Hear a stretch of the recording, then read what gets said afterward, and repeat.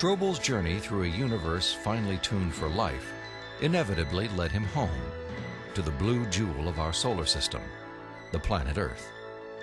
There he encountered another array of critically balanced conditions essential to human existence. When I was an atheist, I saw planet Earth as being one of probably billions of planets just like it all over the universe. I saw our sun as being an average, undistinguished type of a sun. I figured as I looked up at the stars at night that there must be millions and millions of advanced civilizations out there. I just thought there was an ordinariness to our situation. This line of reasoning was totally consistent with my atheistic worldview. But what I learned later is it is not consistent with what science is revealing about the Earth. Strobel's investigation caused him to consider the many conditions necessary for a life-sustaining planet. In the process, he was introduced to the science of astrobiology and astronomer Guillermo Gonzalez. I'm an astrobiologist, and what motivates me is just to examine the conditions necessary for life and look elsewhere in the universe and see if those conditions are met anywhere else. And the answer could be yes, and the answer could be no, and either answer is interesting. For more than a decade, Guillermo Gonzalez has researched the characteristics of a planet required to support complex life. Estimates vary, but a current list of these factors would number at least 20 and include an oxygen-rich atmosphere, liquid water and large continental landmasses, a home star of the right temperature and mass, an orbital path that is neither too far nor too close to the home star, a moon large enough to stabilize the tilt of the planet's axis and the movement of its tides, a magnetic field strong enough to deflect the sun's radiation, and a position in the relatively narrow habitable region of a spiral galaxy. All these factors have to be met at one place and time in the galaxy if you're going to have a planet as habitable as the Earth, which you need for complex and even technological life. Theorists have attempted to calculate the odds of all the necessary factors for life appearing at the same time on the same planet.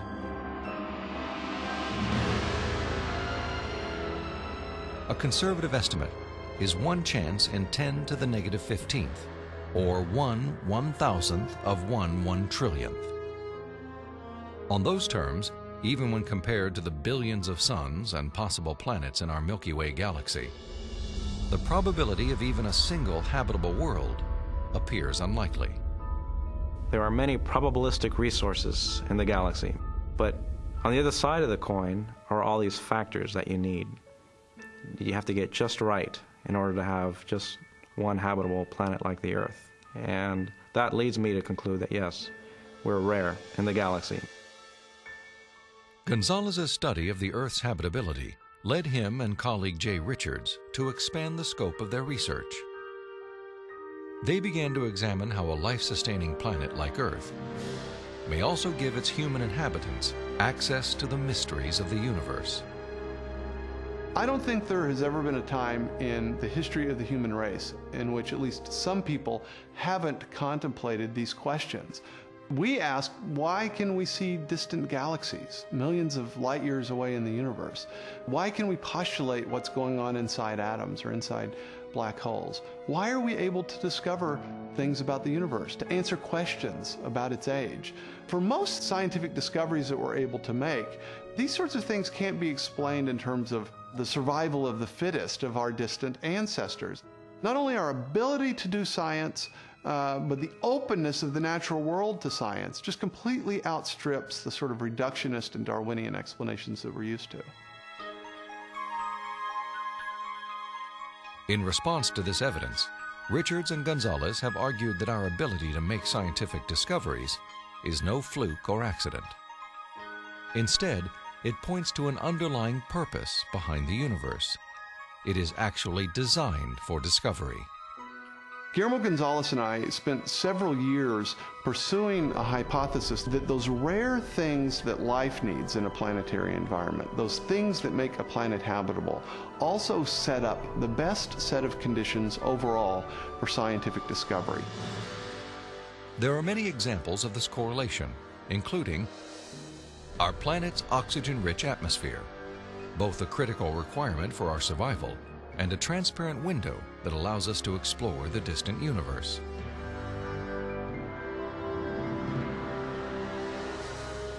The Earth's precise distance from the Sun and the size of its moon and home star.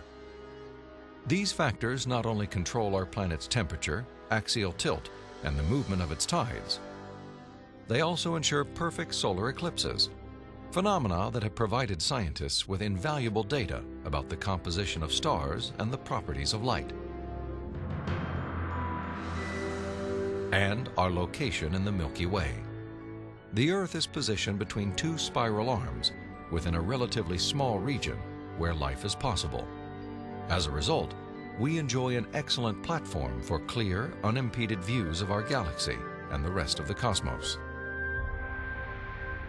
I think God intentionally created a habitat for us that allows us to see Him through the creation that He has left behind.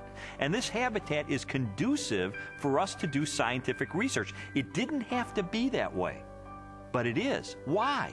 Because I believe that by doing science, we find God.